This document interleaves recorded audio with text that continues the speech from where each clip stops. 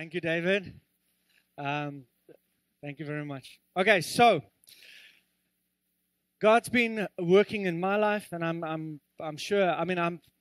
I've heard from so many of you how God is working in your life, and I want to continue with that.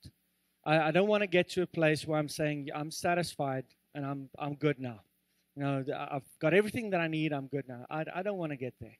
I want to continue to grow in every area of my life. I want to be the best I can be in everything that God has given me in my life. I want to be the best husband I can be. I want to be the best father I can be. I want to be the best pastor and leader of this church I can be. I want to be the best friend I can be.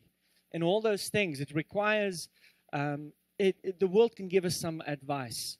But to be lasting and to bring change and the right kind of influence into our children's lives and into our families' lives, the only way possible is if we continue to go to God and say to Him, God, Holy Spirit, first of all, reveal to me in those areas where I am falling short and where I know I might think that I'm the it, but I know that You've got more for me. Reveal to me, show me, bring people into my life that can mentor me, that I can look up to, that I can look to and say, man, that's what I want in my relationship also.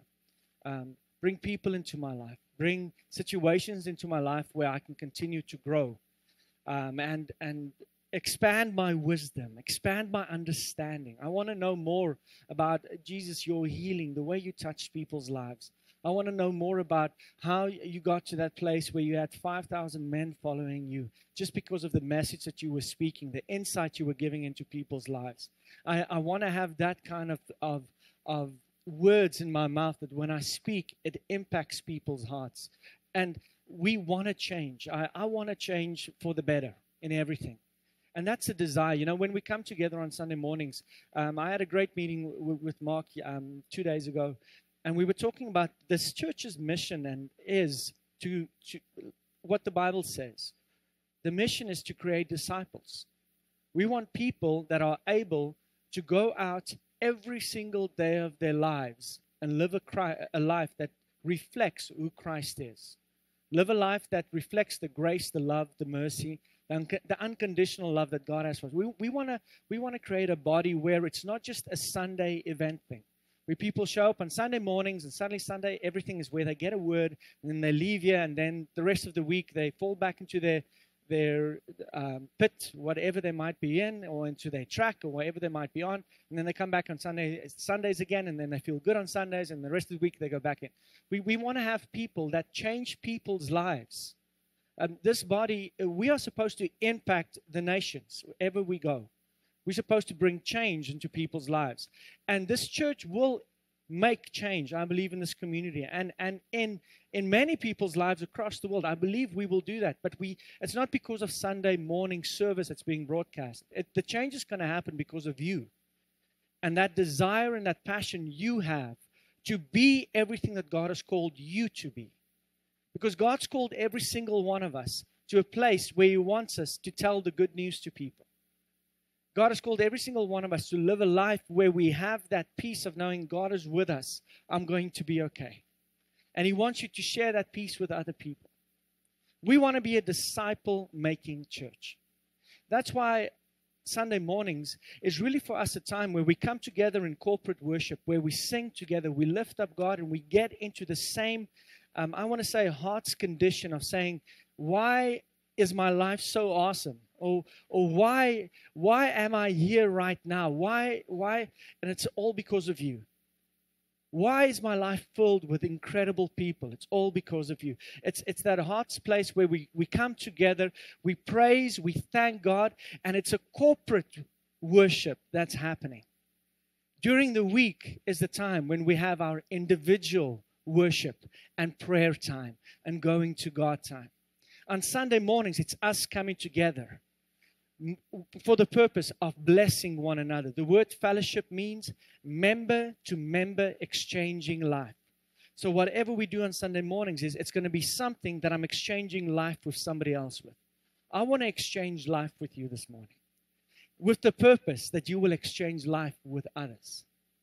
Not just for you to keep it to yourself, but for the purpose to take it further than just simply being here. So Pulse groups is really for us one of those things. The reason I talk about pulse groups so frequently and often is because the reality is your influence circle that all of us have. This is what they've studied. This is what the clever people know, is they say we have the influence of approximately 12 people in our lives. We can influence 12 people in our lives. Now, that also means that you are under somebody else's influence. And you have to spend at least an hour a week with somebody to have influence in their lives. So you can add up who are the people in your life that you currently have influence over. Think of those who are currently not with God, that you are spending time with, of at least an hour a week. Start asking God, God, how can I be a disciple for you to those people? Because they are under my influence. And you are the salt. You are the ones that's going to make the difference in their lives. You are the ones that's going to bring the life of God into them. Yesterday, we were at a hockey tournament with Anjo and Chilliwack. And I was sitting with a dad. Just afterwards, we were kind of having an award ceremony and everything else. And I'm sitting with one of the dads. And he said, my kids hate church. I said, really? He says, yeah, my kids, they can't stand going to church. I said, I didn't want to ask him what church they go to because, okay, actually I did because I wanted to be sure not to take ours there. But I didn't. I said to him, why do they hate church? He said, for the purpose that it's as if the people leading the church don't have any understanding about how to make something attractive to children that they want to learn more about it. And I said to him, man, yes, our kids' ministry, our kids wake us up to go to church. They love it. They love the atmosphere of being in a place where they are having fun. But during the time of having fun, they're learning more about God. And Jesus is coming into their lives. We're having kids who's giving their life to God at church. I grew up hating church. I don't want that. And he said to me, so what's your church like? Do you guys believe in Jesus? I said, of course we believe in Jesus. He said, and just the other stuff, do you like the rest of the Bible, or do you kind of have your own writings? I said to him, yes, I've written 2 books that you have to go through first.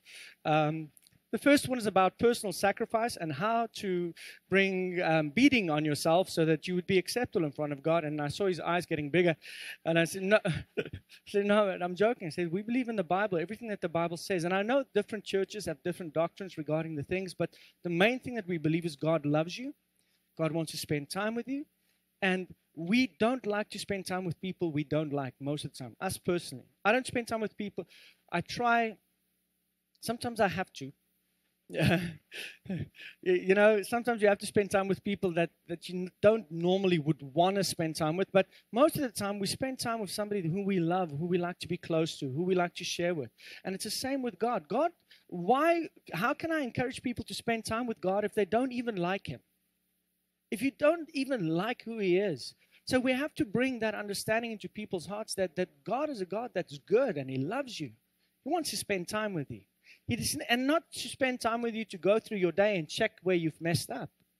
It's not His purpose to spend time with you to tell you where you went wrong. The purpose of spending time with you is telling you that you are the righteousness of God in Christ Jesus. Man, I've created you awesomely. You're going to do great works for me. Let me work with you through your day. Today, these are the things that I'm going to do through you. You're going to touch somebody's heart. God, how am I going to touch somebody's heart? Well, you're going to be kind to the lady who's serving you coffee. Okay, so what do you want me to say? When you see her, just tell her, you know what? You are awesome. Thank you for the great job that you're doing. Just bless the person. Okay, so where do I go from there? Well, today I'm going to place somebody on your heart that I want you to pray for. And in your thoughts, just carry along with you. God wants to share things with us. But if we're not in that place where I'm open to Him sharing because I think He's distant, that impact's not going to happen. That's not going to happen. So I want you guys to know, please hear me. God loves you. He loves you unconditionally. He wants to share His heart with you. He wants to spend every day with you. He wants to be part of your conversation and things you do. And He wants you to bring an influence and a change into other people's lives. He wants you to impact them. He wants to use you. He wants His body to expand with His love, not with His fear. Is there fear of God? Yes, I think there should be fear of God because He is awesome. He is mighty. He can do anything. But the good news is my dad's on my side. So my fear for my dad is not for the purpose of him crushing me. It is more towards those who don't know Him yet. Because I don't want them to go to a place one day saying, this person was in my office every single day and I never took the opportunity to share Christ with him. I know that he's missing it. That should be the judgment's going to happen. We have to understand that because it was set in motion in the beginning of creation. It's a word that was spoken. So it's not something that we can ignore or something that we can try to just steer away from. Well, I'm just going to kind of be between heaven and earth. No, between heaven and hell. I'm just going to hover in the middle. There's no midway. You're either with God or you are not. And that should be something that captures your heart. Because I don't want my family members and my friends to not be with him. Amen. So we've been looking at giants. There are incredible giants in the Word. And by giants, I mean giants of faith, people that we can look up to, people that we can admire, that are people that stepped out in faith. And they did incredible work for God. Moses parted the Red Sea. Abraham had a kid at 100. I mean, seriously. He had kids then. David was incredible. David taught us so much regarding authority. Authority is really becoming something that it's as if it's opening up more and more for me in my understanding regarding faith. Because faith cannot function without understanding authority. You cannot function in faith without understanding that God is our authority. Because then I do things because the authority has said it to me. I might not understand it, but because he's my authority, I respond to what he says. And then out of that, principles are activated that were set in motion in the beginning of time. So there's principles in the Word that gets activated through my faith because God's my authority. We learned from Noah. And like I said, with Noah, there's a few things we could have gone through with Noah. We could have gone through the process of don't miss the boat, and we didn't go that one. But we went through the process of understanding one man can make a difference. And you can be that person. You can be the person that makes a difference in somebody else's life. But you have to be willing to say, God, use me. Even when you don't understand it, it doesn't make sense. You're going to get probably a lot of people and resistance people coming against you. But you can make a difference in somebody else's life. And it's until we have that desire to make a difference, to say, God, use me, we are just going to be those people that I think we're going to show up in heaven and we're going to be disappointed because I don't want to be that. I think I'm anyway going to be it because we still miss it. But I don't want to be the one that's missed everything. At least I want to say, I got that one right. I did that one. I responded there. I missed that one. But I responded there. I want to be that person that has that desire to every single day say, God, I want to make a difference for you. How can I do it? So you can make a difference. Today we're going to look at a man, Joseph. And Joseph is, there's so many messages regarding Joseph that I think that we can teach on. There's so many different, Joseph, just as the shadow of Christ is an incredible message, which we're not going to look at this morning.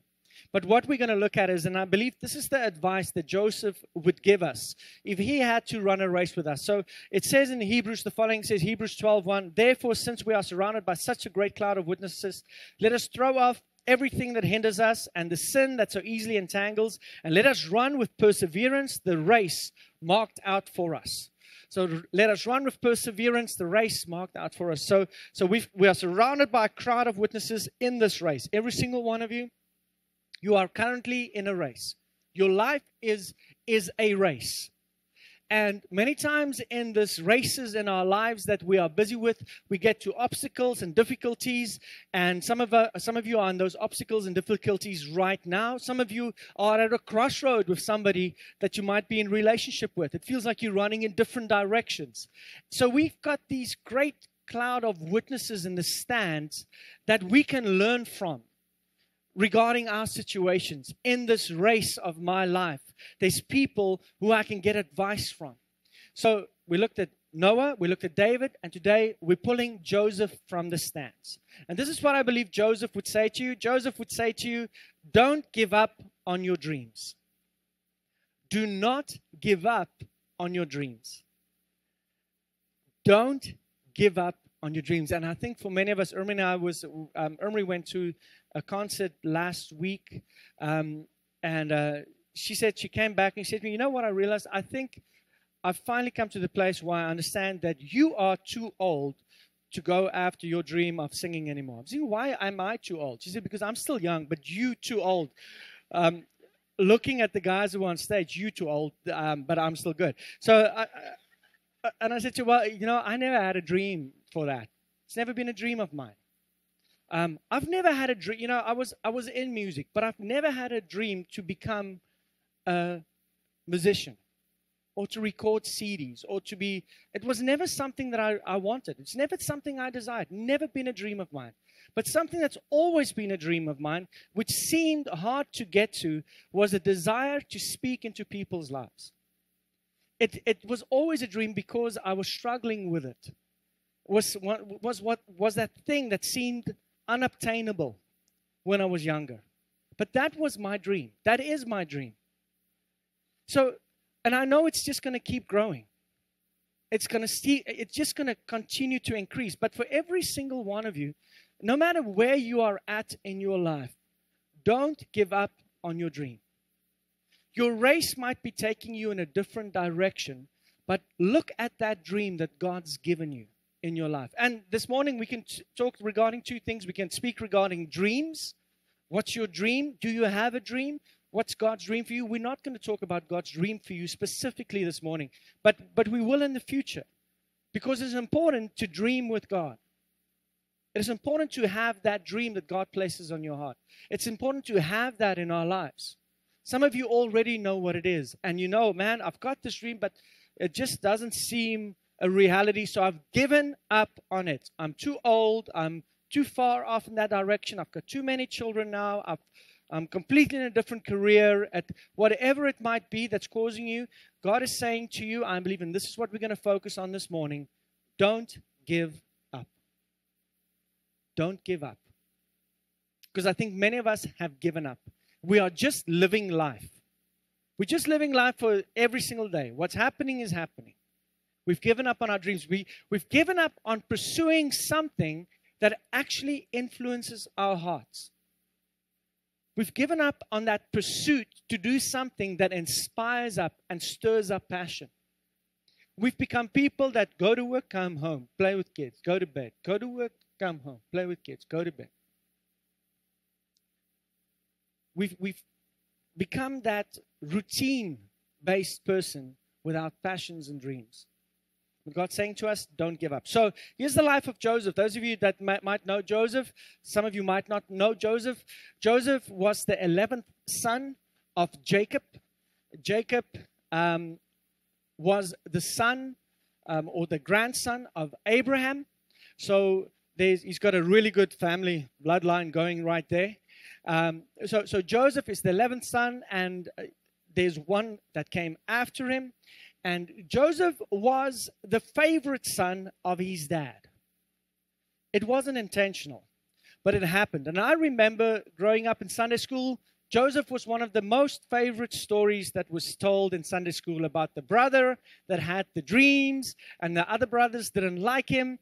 And then at the Technicolor Dreamcoat musical came out, which was songs that I'm sure, if you don't know church, you will know Joseph and the amazing Technicolor Dreamcoat. Is it something? Was it the musical that you guys know here?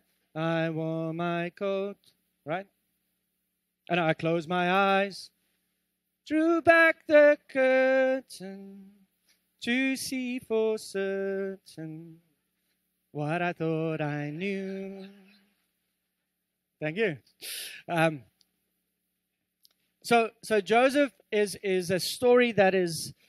It is a famous story. One of the most important things regarding Joseph that we have to understand is that his brothers did not like him.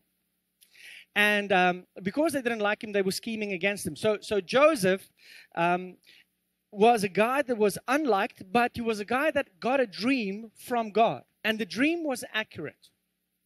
It was a correct dream that he received. But he was not liked by his brothers.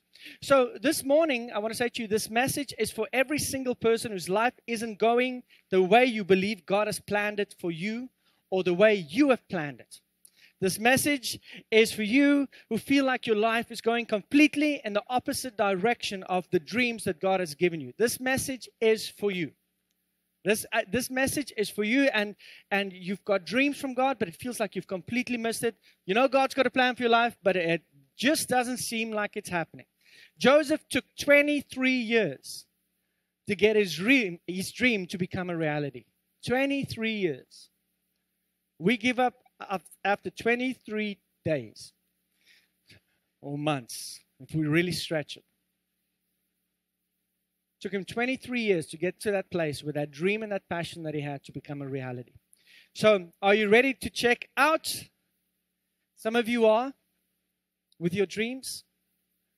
Are you ready to give up on that dream that you had of being in an incredible relationship with your wife or with your husband?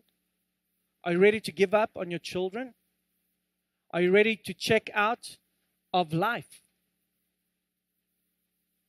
Are you ready to say, I'm just done with life? I had a different message prepared for this morning. And I felt God told me to change it and prepare somebody else. I was going to talk on Abraham. And I stopped. And God said, no, I want you to speak because there's people that's given up. And they've given up on things that I know it seems like it might feel like it's going completely in the opposite direction of where you were dreaming it would be, or of what you dreamed it would be. And God wants to say to you, don't give up. Don't give up on your marriage. It might be completely opposite of what you were dreaming about, but don't give up. Don't give up on that passion that you have to change people's lives. Maybe those doors feels like they've been shut, bolted, and welded closed. But know that if it's a dream that God's given you, don't give up. He doesn't want you to give up. So Joseph would say to you, don't give up on your dream. So do you know, and this is something very interesting. I was way back at a pastor's conference, probably about 4 years ago, where the speaker were talking regarding people being discouraged and how people give up on stuff. And he was talking about when he planted his church on some of the stuff that he went through as a pastor with his church plant. And as he was talking, I went through exactly the same things. Because I remember when we started the church, and some of you were here right in the beginning, our first services were held, the chairs were facing that way because there was a screen at the top and we didn't have money to buy a screen. So we used the screen at the top, which was really high. And we didn't have a sound man and we didn't have somebody doing the PowerPoint. So the band on stage would have the mixer next to them doing the sound. And with the other hand, you press the button for the words, hoping that it's people are following with you. And at times we'd be singing different songs to the slide that would be on. And you'd see the people's expressions saying, either you singing the wrong words or we're singing the wrong words because something is not clicking up. I remember also we shifted after that. We moved the church to face that way. And then to be really creative, because we only had, I think at that point, 16 chairs, we asked people to join us for our service, but they have to bring their own chair. That's how we started. People had to bring their own sun chairs, those nice fold-out ones. It's really comfortable. And we were sitting in the sanctuary with the band on that side, people bringing their chairs at night. And it was a night service. And it was, we had to set everything up, break everything down, set everything up, break everything down. And there weren't a lot of people involved with the church right then. It was only a few of us that was really doing the work at times. And I remember going home at night saying, God, do you really want me to do this? Because this does not, seriously, I mean, who wants to do this for the rest of his life? Just to ask people to bring their own chairs already felt like, I remember when I sent the email out, I was thinking, are you seriously putting this in the email? Bring your own chair. And you go through those thoughts of saying, I don't know if it's worth pursuing it. And the other things, I remember we came in here because we didn't know how the schedule worked with the school. The heat wasn't turned on. So the one time you come in, it was freezing cold. Everybody's freezing. Because this room without heat is really cold. And the next time, everybody comes with ski gear, and then the heat's on. And then everybody's sweating again. And then because there's no sound band, and you're busy talking, and you walk in one direction, and suddenly the microphone goes, And everybody's looking at somebody who's going to fix that, but nobody can because the mixer is behind me on stage. And it was hard, right? And you go through these things saying, man, you just want to, there's enough churches that can do this. Why do you do this? Because God's given us a dream to have a body that will influence people to become disciples to change the nations. God has given us that dream. So we can choose to give up because things get hard, or we continue to go on. And we chose to go on, and we still face stuff. We still face things on a weekly basis that we have to struggle and work through. But every single time that comes up, I am reminded of the things that God has done in our lives and what He has done in this body already and in the lives of the people in this body. And then I'm encouraged to just say, we'll keep going on because God is busy doing the work. Do you know that this is a stat, 90% of all the pastors across the world, if you would ask them if they still want to be a pastor, they say no. The only reason they are doing it is because of the finances. They will not have any other way to earn a living. Do you know that 95% of them do not have any close friends to talk to? 95% of pastors, thank God I'm not one of those. Honestly, I love what I'm doing.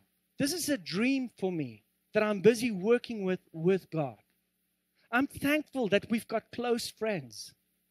I'm thankful that our body is not just a body of where we dread seeing the people, but I love seeing the people, meeting new people, going out with friends, having relationships that's being built up and stirred up and strengthened, and seeing new relationships formed between other people. But understand this, even pastors struggle. I know you struggle also. And I think sometimes it might be even harder for you to follow your dreams. It might be a dream for a business that you think, man, this is just going to take off. Everything's going to go just fantastic. If God's inspired your heart for something specific regarding business, don't give up.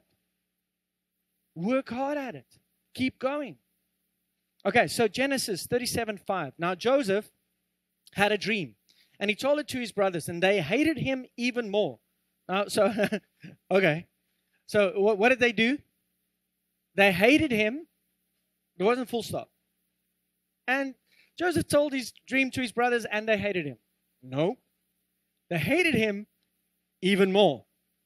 They already did not like this dude. They did not like their brother. Why? Because he was his dad's favorite. He got the coat. So they hated him even more.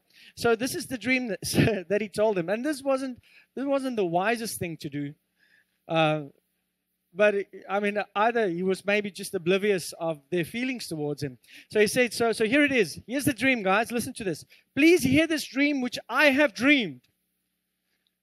There we were, binding sheaves in the field. Then behold, my sheaf arose and also stood upright. And indeed, your sheaves, they just stood all around and bowed down to my sheep. To which their brothers go, well, praise God. That's just fantastic. Joseph, thank you so much for sharing. That just blessed my heart. That's awesome. Thank you very much. No, they did not do that. They already hated him. And then he shares the dream with them where they're all going to be bowing down to him. So now what do they want to do? They want to kill him. Let's cut his throat. Let's throw him to the animals. Let's destroy him. Let's get rid of him. So they want to get rid of Joseph now, because now what's happened is he's told them the dream. And now, you know what? This dream was a real dream. This wasn't something that he, in his spare time at night, was thinking about and saying, this would be a cool dream. He didn't he wasn't in the day busy cutting sheaves, and that's why he was dreaming about sheaves at night. It wasn't something that just popped into his. He had a dream from God that was an original dream. It was a real dream. But it took him 23 years. He had the dream when he was 17. And it became a reality when he was, woo! How old was he? Say it like you mean it. 40. Yeah. Woo! Thank you very much. It's amazing. Yvonne spoke to me earlier, and we said, you know what? Your life really, everything else you've been doing, it makes sense when you're 40. No, it's as if, you've been busy building. There's been building blocks, and it's like, it just feels like, for me in my own personal life, it really feels like God is saying it's starting. So 40, Joseph's dream became a reality when he was 40. Fantastic age. So this is what happened. Then they said to one another, look, this dreamer is coming. Come therefore, let us kill him and cast him into some pit, and we will say, some wild beast has devoured him. We shall see what will become of his dreams. They were thinking, okay, so let's see how your dreams become. Let's see how the sheaves bow down when you're dead. And then what happened is he got sold into slavery. It wasn't just, listen, thankfully, his younger brother was there to talk some sense into them. He wasn't just sold, or it wasn't just like, okay, let's get rid of that. He was sold into slavery. He went from the place of dreaming the dream to exactly the opposite direction. Or that's what it felt like. Because no longer was he in the presence of the ones that was going to bow down to him. So here's 4 things that I think it's going to help you regarding your dreams. The first thing that we're going to look at, the first thing is, I want to say this. Part of my job is to take things in the Word that seems complicated and hard to understand, to try and make it simple, to try and make it something that we can comprehend. So what we're going to do this morning is we're going to put the cookies on the bottom shelf so that everybody can reach it. I want everybody to be able to take from it, no matter where you're at. Now, there'll be some light moments in the message, but this is a serious message. Because I know somebody's giving up on life. And God doesn't want you to give up on life. God wants you to live. God wants you to be inspired with your dreams again. You might be in completely the opposite direction of the dream that you've had. Okay, so here's the first thing that I believe Joseph would say to you. He says the following: don't give up on your dream, even if it didn't start off so well.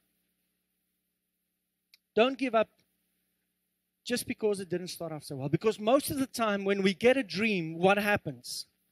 We immediately start pursuing it, right? We just jump into it. Man, we're just going to do this thing, and we no matter. And then what happens is we get into the church, and we have to set up tables and chairs and sound and everything. And you think everybody's going to come. You know why? Because I'm going to share the gospel, man. The whole Ladner is going to show up. You're super excited. Everybody wants to hear the good news. Or you have a conference, or you do something, and whatever you might be busy with. And then who shows up? The 4 people who help you to set up the chairs. And you think, man, I'm sure God placed this in my heart. And for some other reason, the only person who's here and excited about it is the 4 that we're here already. So it doesn't feel like it's starting off. Because most of us, the dream is the end result. And for that process to take place, we don't dream the beginning, because I think most of us will not pursue the dream if we see the whole journey. Can you imagine dreaming the dream, lying and dying? I'm going to do what? I'm not going to do that, I'm not going to, go pick vegetables at 4 o'clock in the morning in the rain because I can't earn money. That's crazy. Who wants to do that? Oh, God, this dream is so awesome. I'm going to work my nails off. I can't wait. Oh, thank you for sharing. We don't get that. What do we have? We see the end result. But the journey, sometimes, and not sometimes, let's say, if you are at a good place in your life right now, you don't need to hear this message of don't give up. I want you to take notes. Because somewhere along the line, you are at a place where you want to give up. I know you're saying, Andreas, can't you be more positive? I am positive that somewhere along the line, you are going to get to that place where you feel, I want to give up. I'm positive. Because it happens, it happens, it happens. We do get discouraged. We do get tired. It does feel like, man, I'm serving in church and I'm just making, I just said just making coffee is the wrong word to use, because making coffee is a big thing. Luckily, Shauna's not here right now. Or I'm just greeting people at the door. Or I'm taking the poles out in the morning, which Murray does every single Sunday morning at 7 o'clock, goes out and pushes poles into the ground to show people where the church is. I'm just doing that. My life has to be more than that. I want you to encourage you and say, this is part of the journey of our ministry, of the dreams that God has for us. It's not going to just be the platform ministry. What character is being formed to get you to that place where that dream becomes a reality? Don't give up because it doesn't start off as you thought it would. So, some of us are still plagued, not by the potential that God has for us, but we're also plagued by our resume of the past. I have found that many people, when they give their lives to the Lord, they get very excited. They get like they want to change everybody's lives. They want to tell their friends and their family members, and everybody has to come to Jesus.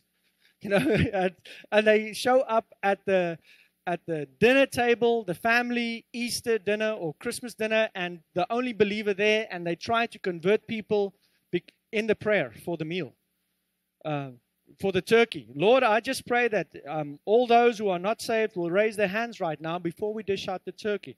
And you try to convert people, and you get so excited, and what happens is we get discouraged, because what happens? We lose our friends and our family members out of our eagerness to share the good news. Many times we get abandoned by those who we want to share the news with, because we don't have the understanding on how to share it yet. We're not sure how to disciple yet. We're not sure how to influence their lives yet. So we just start sharing stuff with them. And for most of them, it sounds like, first of all, you're speaking a language that I don't understand. What does salvation mean? Like salvation, or, words that, have you been baptized? For some of them are thinking, I don't know if I want to be baptized. Have you drank the blood and eat the body yet? What? I don't want to drink blood and eat body. Yeah, we use these terms that don't make a whole lot of sense. And we get it's almost like the enemy comes in with rapid fire during that time, because he wants to discourage you, to get you back to the place where you look at your past and think, what's behind me, what I've done, is causing me not to move forward. And it's always going to be there, because people are always going to remember what I've done in the past. So we keep looking in the rearview mirror. And this is the thing about the enemy. And for me, it's like it's breaking open more and more. The devil is the originator of what? Rebellion, right? What's the first thing he did in heaven? He didn't lie to God. He rebelled. Okay, so the first thing the enemy did is he rebelled. He's the originator of rebellion. So what does rebellion do? It says, I go against the word that you speak. I'm going to oppose that word. I'm going to stand against it. So what happens is when God says to us, listen, guys, you are forgiven. God says to every single one of you, your sins are forgiven. And he says in his word, I remember them no more. So if I remember them no more, what would that mean? It's forgotten, right? If God says, I don't remember them anymore, they're forgiven, you are washed clean, I remember your sins no more. So then what does the enemy do? He comes and opposes exactly the words that God speaks to you by bringing in the opposite. So he brings rebellion into our heart regarding what God says to us in our spirit. In our spirit, the Holy Spirit says to you, you're forgiven. Rebellion comes in and says, I have to do more to be forgiven. Because I really can't just be forgiven because I've asked God to forgive me. I have to do something. There's something more that needs to happen for me to really be forgiven. So the enemy keeps reminding us of the rear view mirror.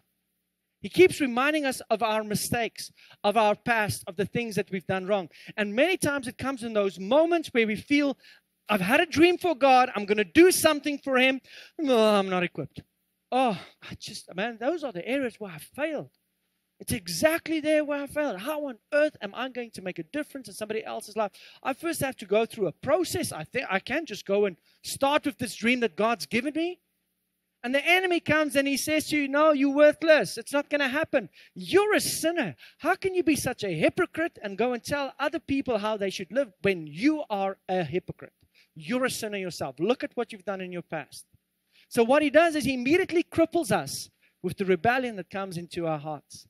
And this is the choice that we constantly have. We either have to submit to God's words that He's spoken over us, or we submit to the enemy that's trying to keep us in rebellion by thinking of our past. Am I saying that we just forget everything that we've done in the past and we move forward? No, I believe we learn from our mistakes. 100% sure of that. But it's not supposed to hold us back to moving to where God wants us to be. Okay, so the devil is the originator of rebellion. He rebels against what God has done for you, and he whispers in your ear, don't believe God whenever He says anything about you. He rebels against what God has done. He will try to keep you focused on your yesterday. Always try to keep you focused on your yesterday. There's a joke. Can I tell a joke? If you've been in this church, as long as we've been going, you might have heard this joke. Like the well is not deep on jokes, okay? So there'll be some repeats, and you might have heard it somewhere else. But if you have, because it's my birthday, it's really nice if you would laugh. Anyway, small token of your appreciation. So there's this guy, he walks into a pet shop, and there's a parrot in the corner, and he's kind of looking around at the fish and everything else, and the parrot says, hey, you, come here. And the guy kind of looks around and says, me? He says, yes, come here. He doesn't have a finger, though, but that's what if he had one. He's got a little claw thing, and he says, come here. And he says, yes, and he stands in front of the parrot, and the parrot says, you're ugly. And the guy looks around, and he calls the owner over, and he says, listen, your parrot just told me that I'm ugly. And the owner takes his hand, and he hits him on the snout. No? Beak. Otherwise, it would have been a dog. So he hits him on his beak. And he says, don't say that again. And the guy leaves. And about a month later, the guy comes back to the pet shop again, and he's by the fish again. And the parrot says, hey, you, come here. And the guy walks over to the parrot, and he says, yes. He says, you know what? So,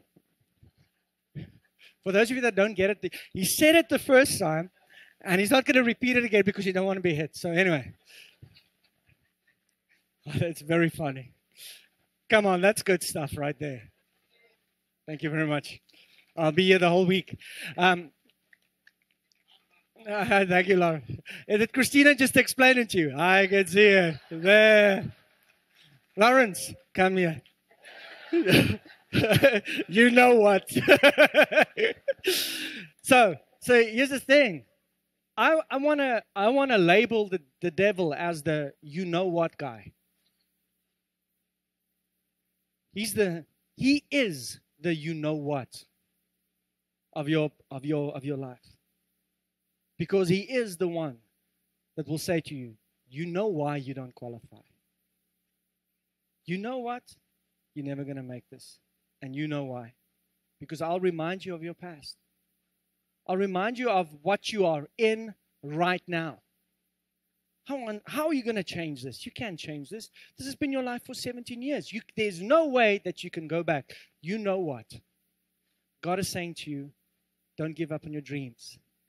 Even if it doesn't start off the way that you wanted it to start off. Don't give up because it's not where you think it should be right now. It might take time. But if we stick with God, our dreams will become a reality. Okay, so this is what Paul felt also. Paul had a terrible, terrible past.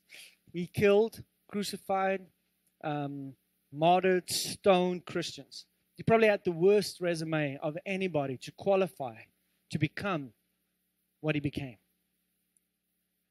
He wrote 2/3 of the New Testament. And his past was one where he was the killer of Christians. No matter what your past is, don't listen to what the enemy is saying to you regarding your past. Continually go to God. Get that connection where God speaks to you so that you can get into that place where you can move forward to where He wants you to go. This is what he says in 1 Timothy 1. I thank Christ Jesus our Lord, who has given me strength, that He considered me faithful, appointing me to His service, even though I was once a blasphemer and a persecutor and a violent man. I was shown mercy because I acted in ignorance and unbelief. So, how did He strengthen me? Paul said, He considered me faithful. Stay faithful to your dreams.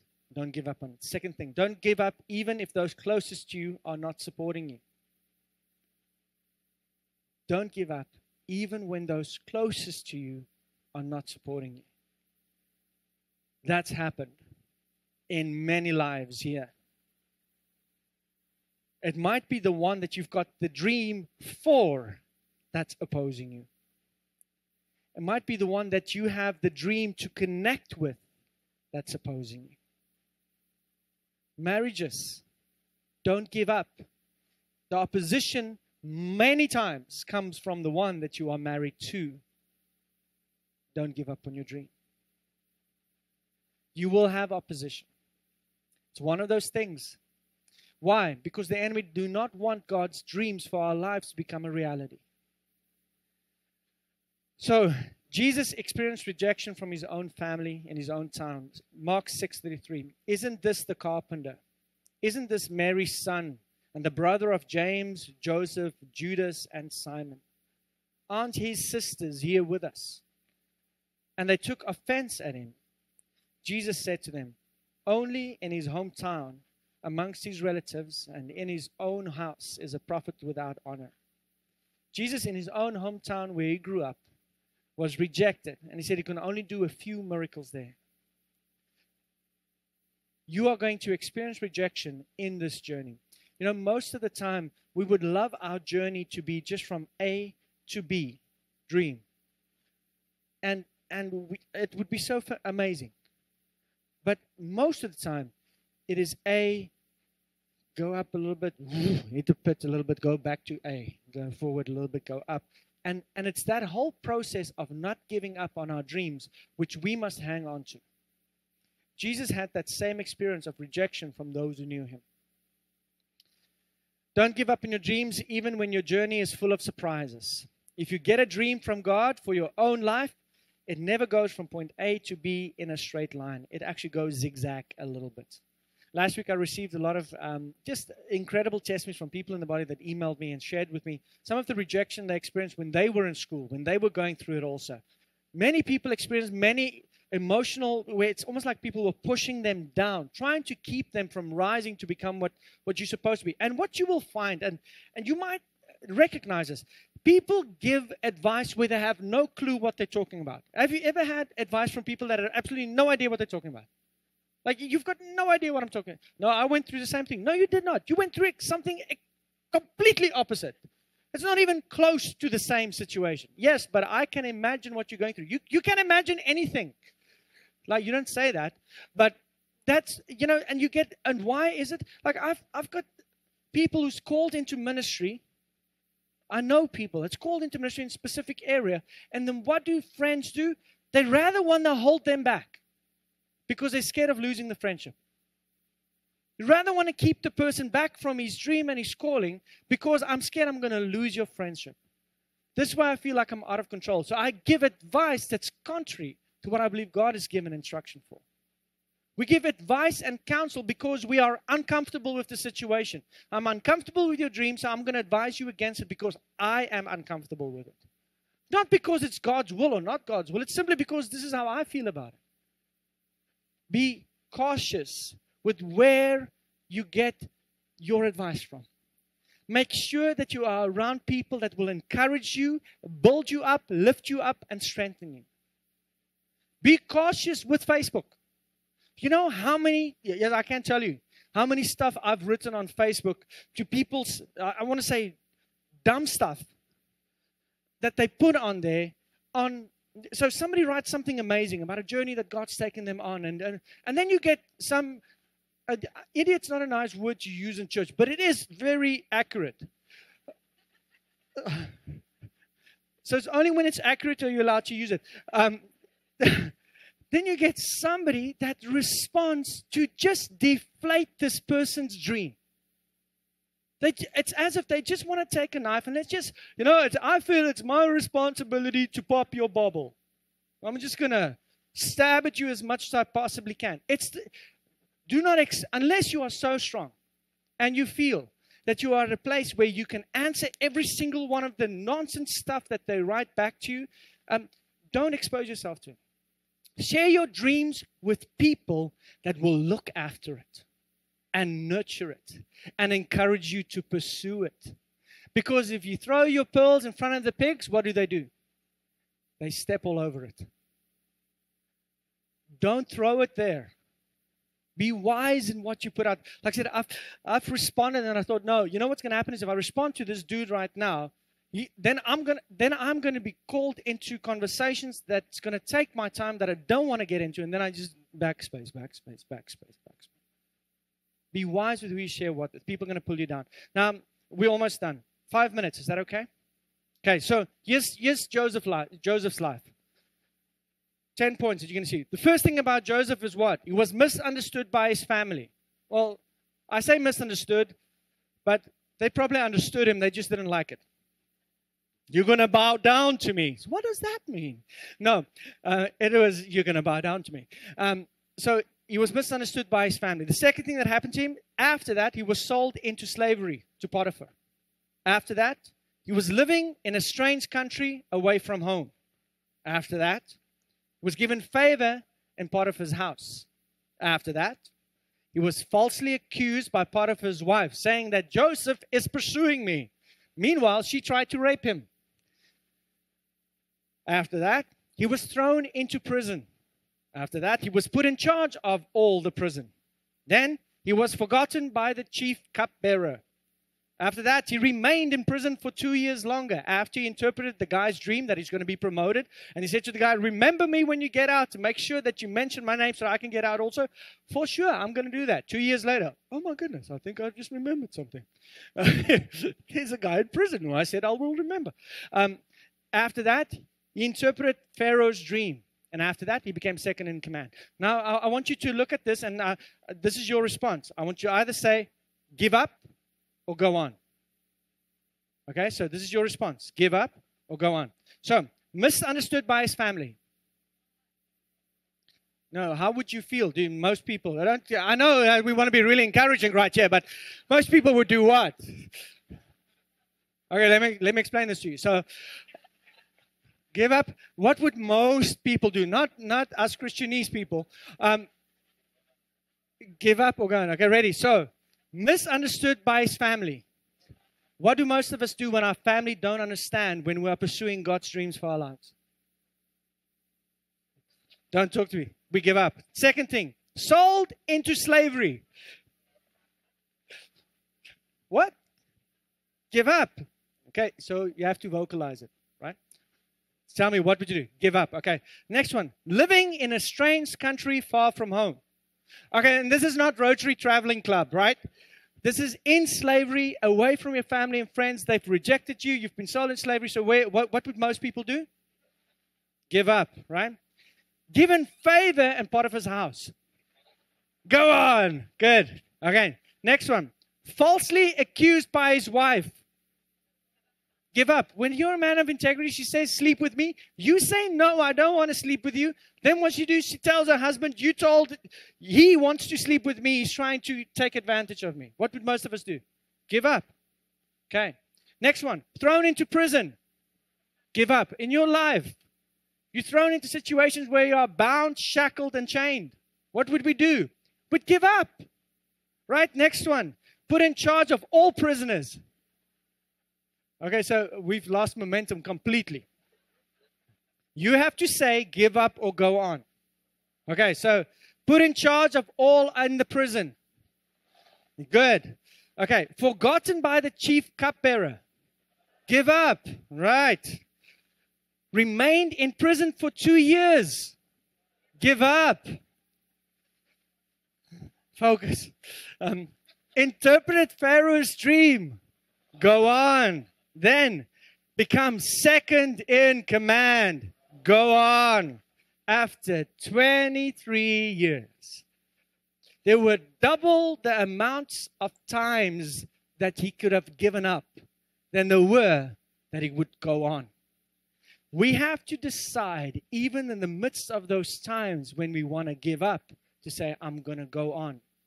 It might not feel like it. It might not be the feeling that you're getting right now that I want to go on. But don't give up. Okay. Last one. Don't give up on your dreams, even if it takes a long time to become a reality. This is my advice to you. This is what Habakkuk says. I love this verse. But it's not like I love this verse that I want to put it on my fridge. I love this verse because it is so true. Listen to it. It says the following. These things I plan won't happen right away. Like, yeah, let's print that out. Let's put it on the fridge. That's awesome. It's going to motivate me every morning. The things I plan is not going to happen right away. No. Slowly, steadily, and surely. Like that. 3 words that we don't like to use in the modern world. Slowly, steadily, and surely. The time approaches when the vision will be fulfilled. If it seems slow, do not despair, for these things will surely come to pass. Just be patient. They will not be overdue a single day. That's awesome. Slowly, steadily, surely. If you don't give up and you have a vision and a dream, no matter what the area is in your life, know that God will produce it. Just stay on the track. Don't give up. Don't give up. Okay, I'm going to finish because I see there's a lot of kids at the back. I'm going to finish with this. And this is advice that I really believe is valuable. And this is for all of us in our journeys. Most of us focus on what's happening to us instead of what's happening in us. And we have to understand this concept. What's happening to you is something that is completely, it's almost like if the enemy can get us focused on the things that's happening to us, then he will distract us to get to that place where we grow to the things that's happening in us. If you can learn this lesson, the longer you take to focus on what's happening in you, the longer you take to get to that place where you understand it and you grow it and you get it, that's how long things are going to happen to you. You are the one that's going to determine how long it's going to be. You are the one that's going to make that decision. God is working character inside of us, and what we are going through is what He is using to facilitate that. You have a role to play in how fast it goes, depending on how fast you learn. We're not focusing on what is happening in us because we are so focused what's happening to us. God wants us to focus what's happening in us. So for your dream to become a reality, David is saying to you the following. Don't give up on your dreams. Don't give up. In the midst of your struggles where you are right now, no matter what area of your life it is, this is God's advice to you. Do not focus on the situations. Focus on what's happening inside of you. Deal with the inside. The inside will influence the outside. If you have anger issues, deal with if it's influencing. Like if you have these explosive arguments with your wife or with your children or at work. Those are the outside situations. God, what are you dealing with me? If you're telling me that I'm going to be somebody that's going to minister to people's hearts and needs and things like that, I can't see it right now. So what do you want me to do? Let's deal with the inside. What needs to happen on the inside? God, I need to deal with my anger issues. What is my anger issue? My anger issue is I want to control everybody else around me. I have to deal with that. I have to deal with the anger that I have because I want to control people, because they're not doing things the way I want them to do. They're not responding the way I want them to respond. They're not saying things the way I want them to say it. So I have to control my response to that. It's something that has to happen on the inside. If I get to that place of understanding the root is me, I have to change. What will happen is the outside situations will start changing. The quicker you focus on the inside problem, the quicker the outside situations will change.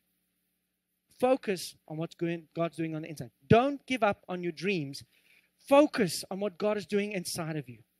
We would all love it to be A to B or A to Z or whatever your target might be. We'd all love it to be just a straight line. But there are detours, and during these detours, God is building character in you. He's pouring character in you. Allow that character to be formed. Allow it to be formed. God is not the one that brings the disasters into your life, but God can build character through it. And He can turn disasters into testimonies. There will be difficulty in your walk. There is, because it says so in the Word. It says the winds and the waves and the storms will come. It doesn't say that we are excluded from them. It says, but we will stand. Why? Because I've got my foundation on Christ. My character is strong. Don't give up on your dreams. Amen. Amen. Let's pray. Father, thank you that you are good. And I thank you that you've got a specific purpose and plan for every single individual here. Thank you, Father, that you've given us dreams in so many areas of our lives. Father, I pray for kingdom-filled dreams. I pray for dreams that will consume our hearts with a grip, Father, that we will become passionate about the dreams that you have for our lives. And not just our own little selfish kingdom dreams, Father, but the dreams that you have, that you've given us instructions in your word. The dreams that we have regarding our marriages. To be strong, firmly planted in you.